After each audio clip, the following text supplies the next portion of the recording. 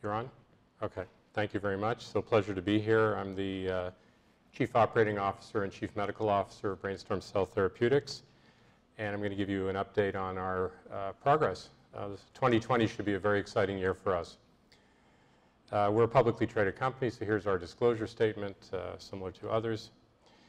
What's different about Brainstorm Cell Therapeutics? Well, first of all, we have about a 12 or 14-year history of developing cellular therapeutics. I think we have a very strong technology platform, CMC, and IP protection. We have a laser focus on neurodegenerative diseases, particularly ALS, which is in phase 3, and progressive MS, which, contrary to my prior speaker, is in phase 2, so it's a surprise to you maybe. We have a very strong background of preclinical work across the neurodegenerative disease spectrum, including animal models of Parkinson's disease, Huntington's, and so on. The unmet medical need and the market opportunity for these diseases is huge, and I think that we're well positioned to bring something new to the fore. This is our pipeline. As I mentioned, our ALS trial is now fully enrolled, and we'll have top-line data this year towards the fourth quarter. We have a progressive MS trial, which is also being conducted in the U.S. at the top MS centers, including Stanford, which is very close to this conference. And we are about half enrolled, and we'll have some data this year. We have preclinical work in other diseases that I already mentioned.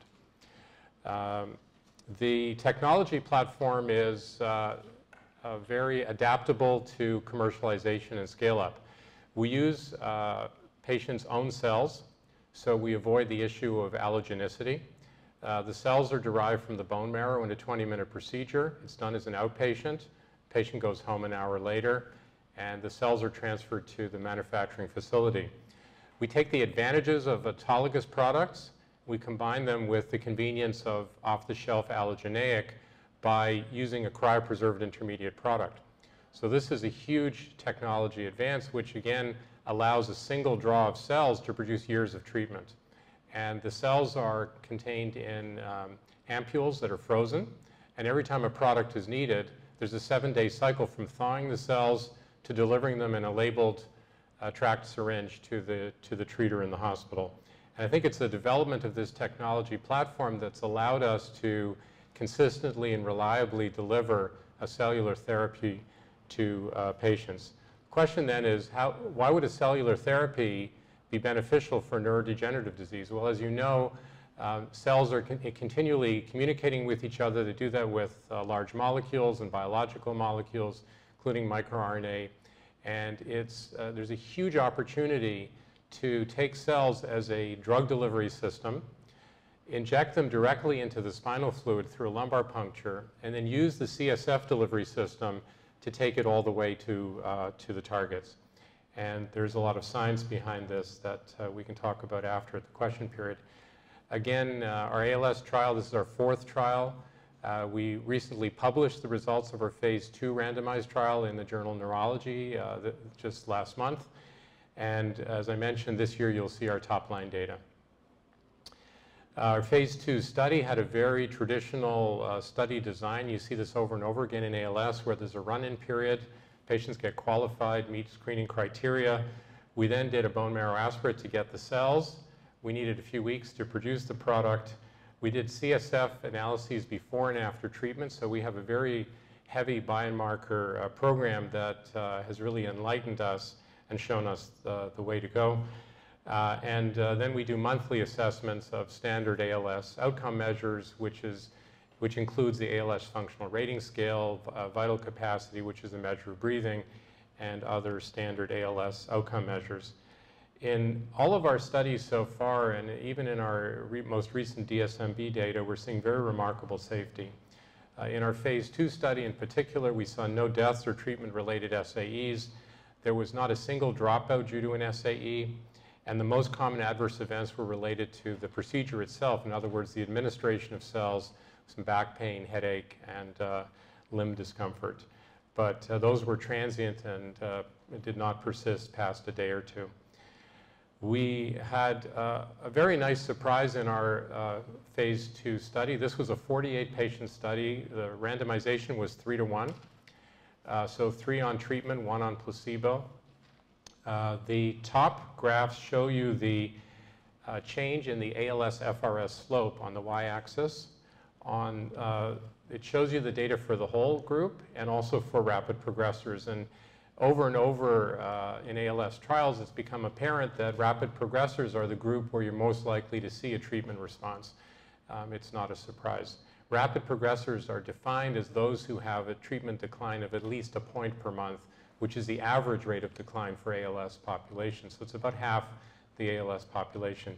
You can see on the bottom, if you do a responder analysis, and you look at the proportion of treated subjects who had a 1.5 point per month improvement, you can see that there's also a very promising signal. We then went on to look at biomarkers. We looked at the biomarkers of the products that the cells deliver. In other words, we're confirming the Amazon.com delivery to your house. And we're showing that the cells are delivering molecules that are very important in ALS, including VEGF, HGF, and leukemia inhibitory factor, not on placebo on the bottom. You can see that the cells also produce a pharmacodynamic effect that's very consistent. There's a reduction in inflammatory mediators, and as the previous speaker told you, neuroinflammation is a very important part of the diseases we treat, and you can actually measure them, and they're very tightly correlated with the disease prognosis. And we measured MCP1, also known as CCL2, SDF1, and KIT1, or chitotriosidase. We have a phase 3 study that's well underway. We changed a few things from phase 2 to phase 3. First of all, phase 1 was a single treatment. Phase 3 is repeated dosing, so that's one change. The other thing is that we're treating exclusively the population of rapid progressors. They're identified in the run-in period by having monthly assessments of their ALS-FRS-R. And we select the group that are declining by at least a point per month. That's the minimum amount of decline that's needed to enter the study. We also have limits on age, breathing capacity, and we've excluded a number of confounders that would make it difficult to show the treatment outcome. So we've excluded a drug called edaravone, which was just approved at the time of our study design. We've also excluded mechanical ventilation feeding tubes. The study has 100 in each treatment arm.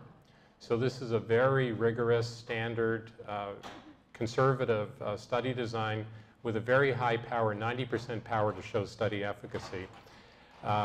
The outcome measures are the ALS functional rating scale, safety, obviously, ALS-FRS-R change from baseline, SVC, tracheostomy-free survival, and we have probably the most ambitious biomarker program in ALS.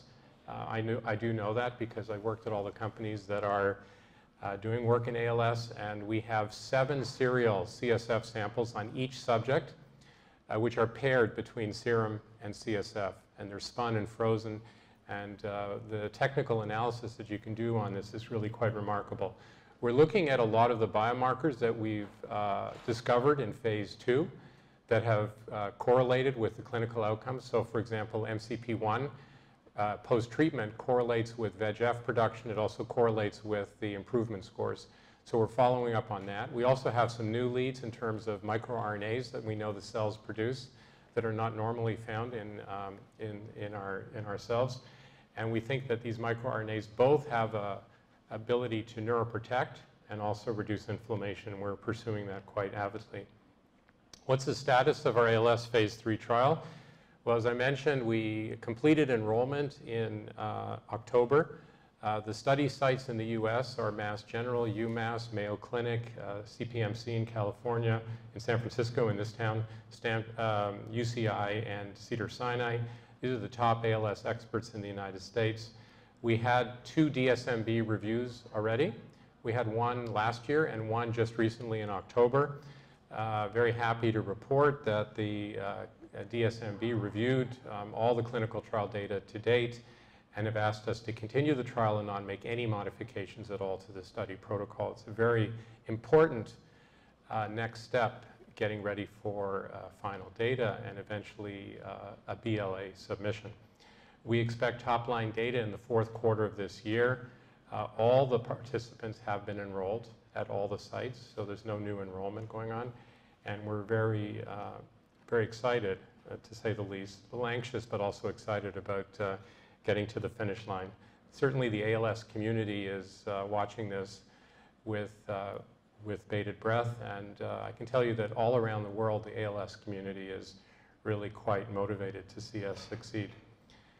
We have a very interesting phase 2 progressive MS clinical trial, and I'll just briefly talk about that.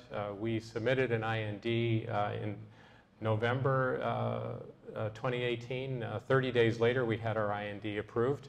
So we have a very strong program. We're working with the top centers in the United States, including Dr. Fred Lublin and Jeff Cohn and others here at Stanford and across the US in Boston and other sites.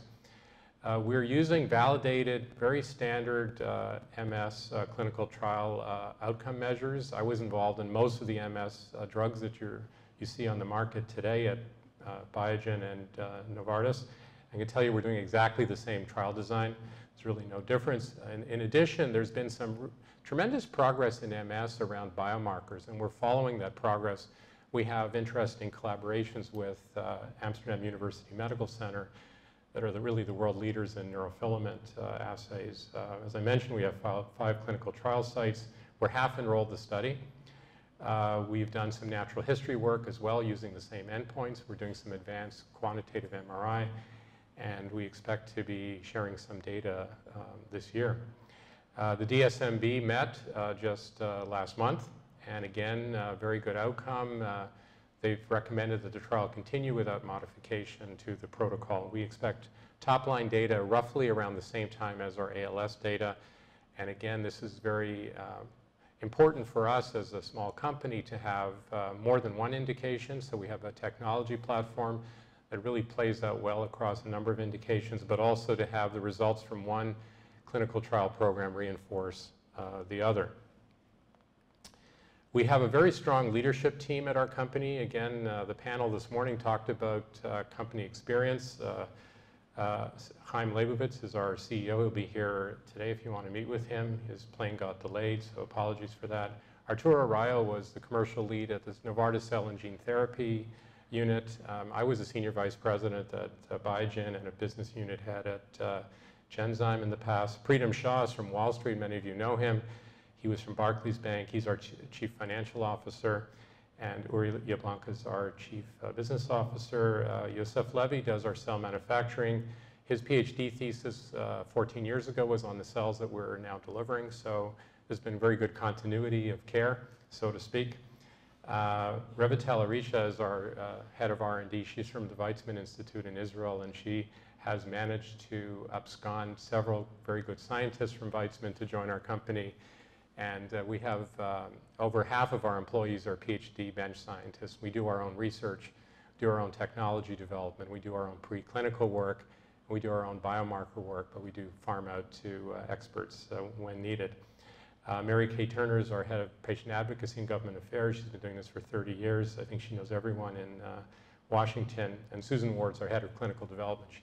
I stole her from Pfizer, and I apologize, but I couldn't help myself. So thank you very much. I'll leave time for questions and look forward to an exciting year. We have 5 minutes worth of questions, so pound away. Thank you for the presentation and update. I have 2 questions. Number one is, can you tell us in terms of the competitive space, are you going to be the first on the market, or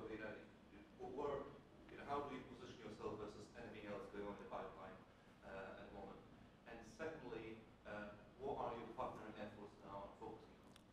Sure. So I think the first question is an evolving landscape in ALS. I think there's over 50 failed clinical trials. Right now there's 2 approved therapies.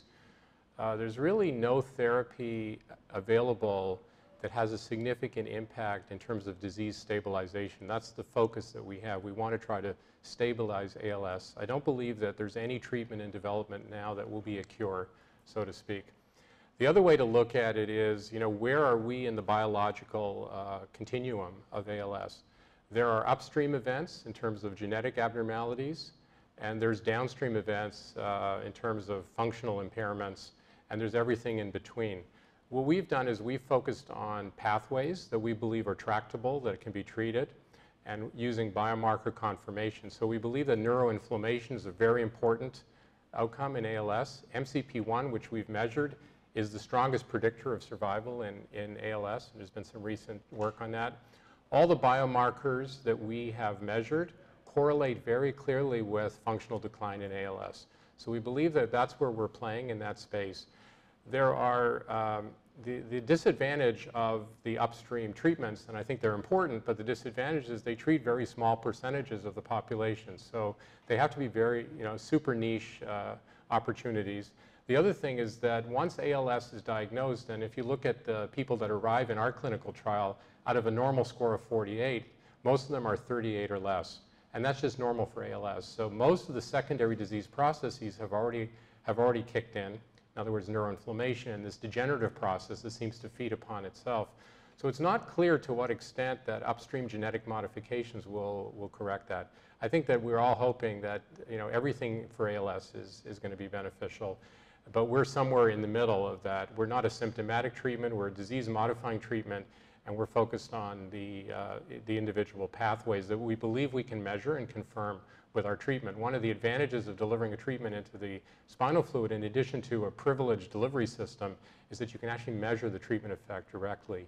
And I know one of the speakers today is going to be talking about getting around the blood-brain barrier, but I think for the moment it's really a conundrum, and I think we have to respect that.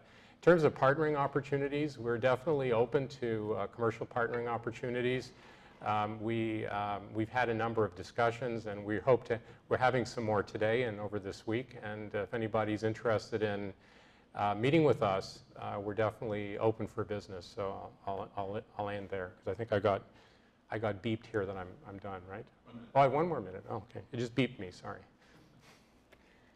So other drugs that use the intrathecal route of administration are known to have rather restricted penetration into the neuron.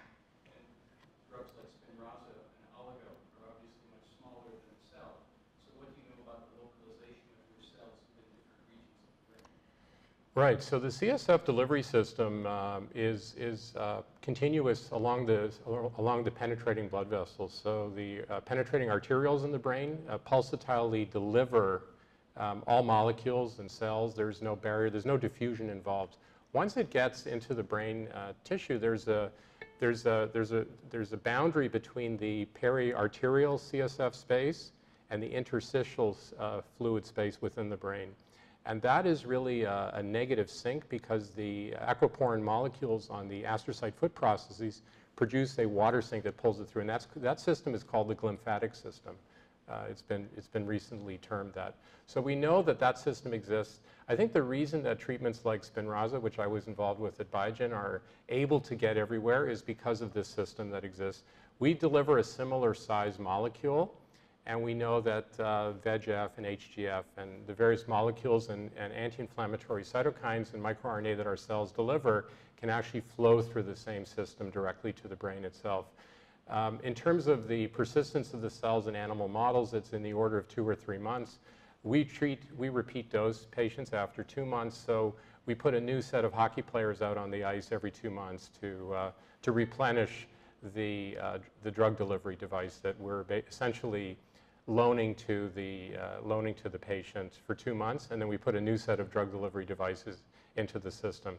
And we believe very strongly that the CSF system is a very effective and proven delivery system for brain therapeutics. Thank you. Thank you very much.